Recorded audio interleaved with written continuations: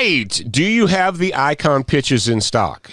Yes, indeed. No, we don't. But all right, that is something that the public has not been informed of yet. The grad program knows because they got the early bird pre-order discount. Oh. But right now, as we speak, for the first time ever, kind of, we have the official Student of the Gun icon being made into very cool Velcro PVC patches.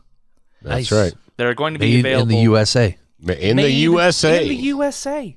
That people say it's like, oh, you can't bring manufacturing, you can't bring blah blah blah. Try to order this thing in the USA. You can't. Guess what? We did it. So take that. And by take that, I mean look forward to that.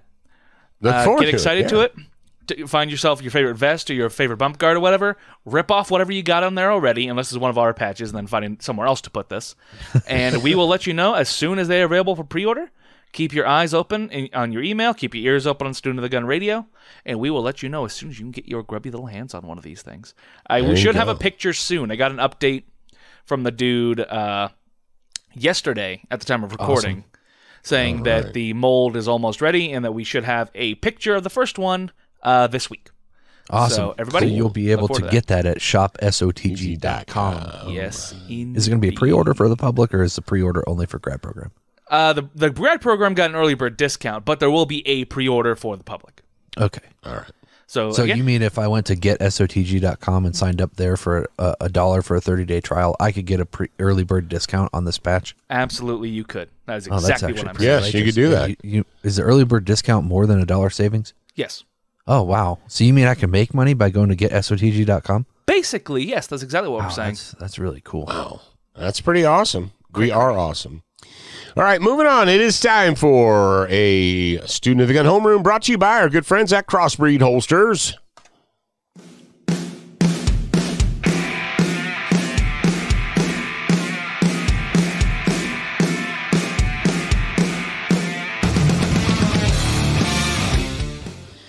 All right, here's what I'm not going to do. I'm not going to contact CrossBreed and try and convince him to produce a shower holster. I'm not going to do that.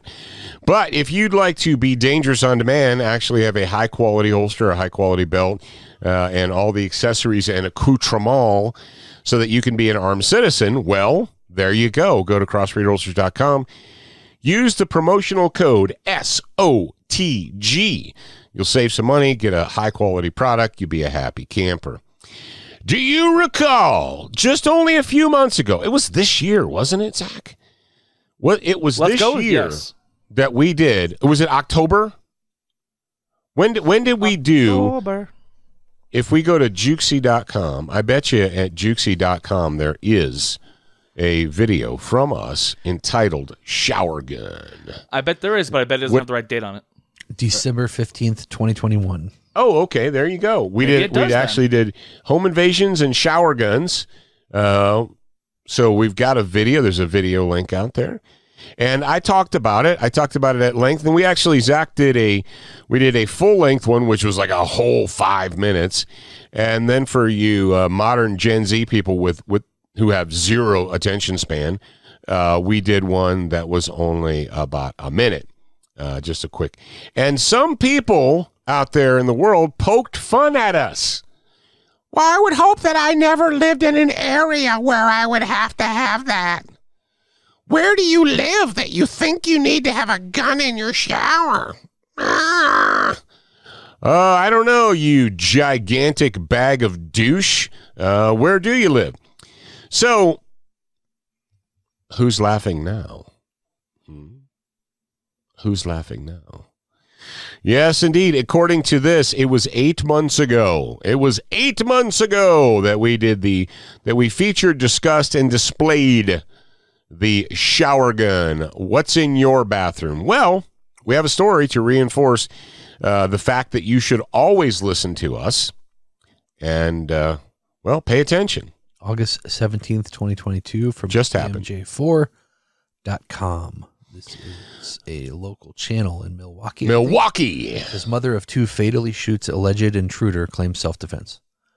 The mother, who asked not to be identified, told TMJ4 News that she was in the shower when she heard her 12 and 14-year-old children screaming from the living room. This is Milwaukee. A woman defending her children, she claimed, She claimed. Yeah. Shot and killed an intruder who broke into her home on Monday morning. Well, there was an intruder that was dead, and her children were there, so defending her children. And she was in the shower, so I'm thinking it's kind of hard to premeditate something like that. The mother, who asked not to be identified, said that she was in the shower when she heard her 12 and 14-year-old children screaming from the living room. Without hesitation, she raced to her bedroom, grabbed her gun, and ran into the hallway to face the intruder. It all happened so fast, an adrenaline rush, she said. The man was already being attacked by her 2 pit bulls, but she shot him multiple times because he wouldn't stop coming. He's coming right for us. Yeah, he was coming right for her. A neighbor called her a hero. The mother said the intruder appeared to be in his late 30s and was acting erratically. You think? He was in the house. Well, he broke into the house. Milwaukee police have not identified the man. They arrested the woman, but released her several hours later after questioning. Arrested her out of her own home. Yes. Police said that they won't be releasing any more information, and the incident will be referred to district attorney's office. The mother said that her children are frightened, and they plan to move out once they are able to find a new home. There you go. A neighbor and a community activist helped clean up the crime scene after authorities removed the body. The mother bought the gun 10 years ago, she said, after discovering a man sleeping under her son's bed. Whoa. Whoa. She said she'd hoped she never need to use it. Oh. You want to go into a short diatribe about that kind of mindset? Hoping that you never need to use it? There's so much we could talk about. Okay. Yeah. But I think we've talked about that before, though. Yeah. Talking about what Ed Morales said and all that stuff. It's like if you're going to buy a gun for self-defense, and this is the difference between owning objects and having the mental capacity. It's like, well, I hope I never have to use this training. I hope I never have to do this. Yeah. You know, we're going to teach you this, but we hope you never have to use it. Who walks around in the world hoping that they'll be able to or have to go through that mental stress? Yeah, a lot of people, well, they hope they never, and see, that's, I can't, it's simplistic idiot speak. I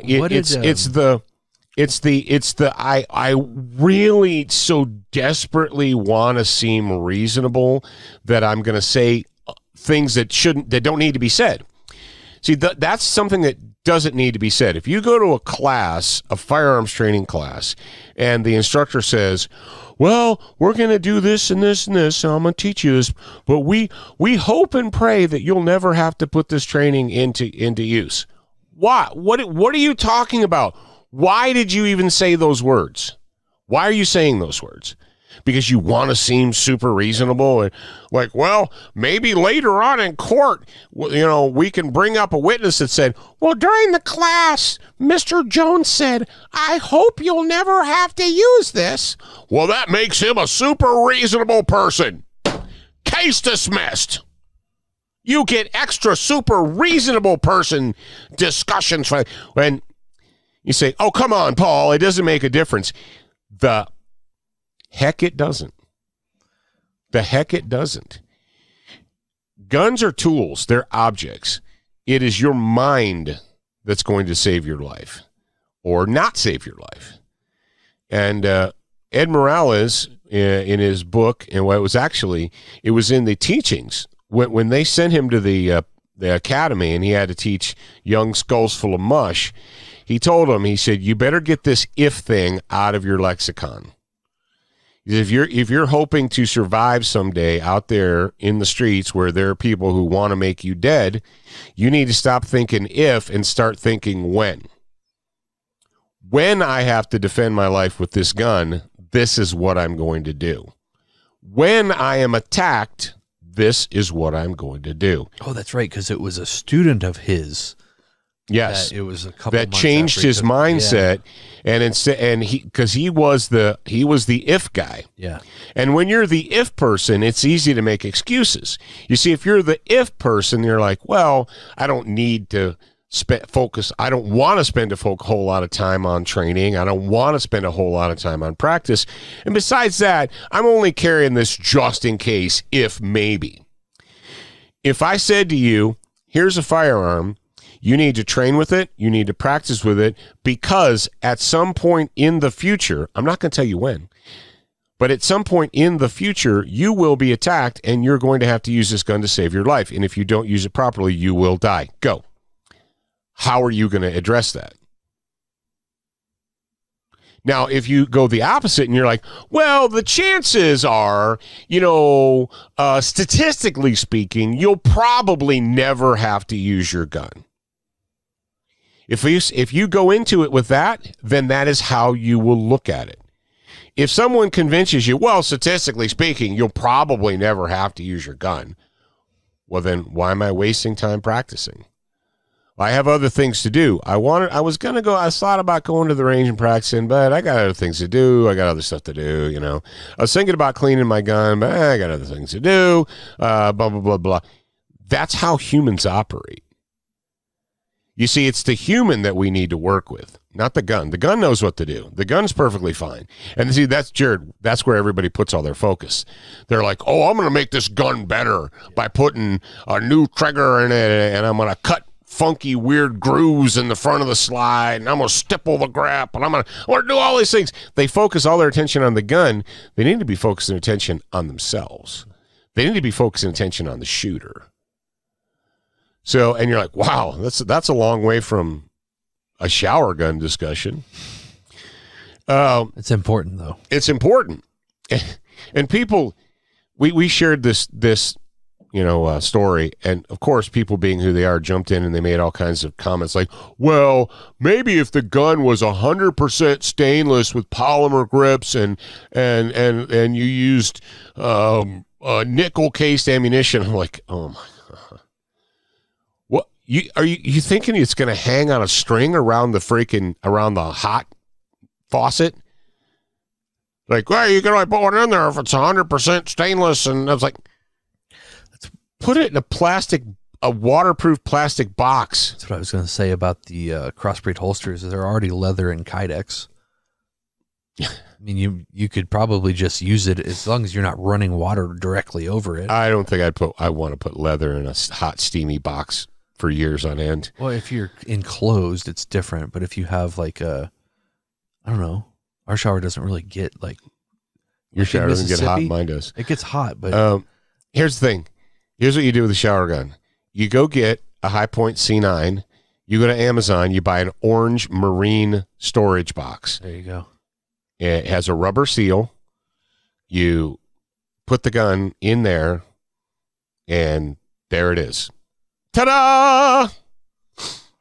And who's the dummy now? That's right.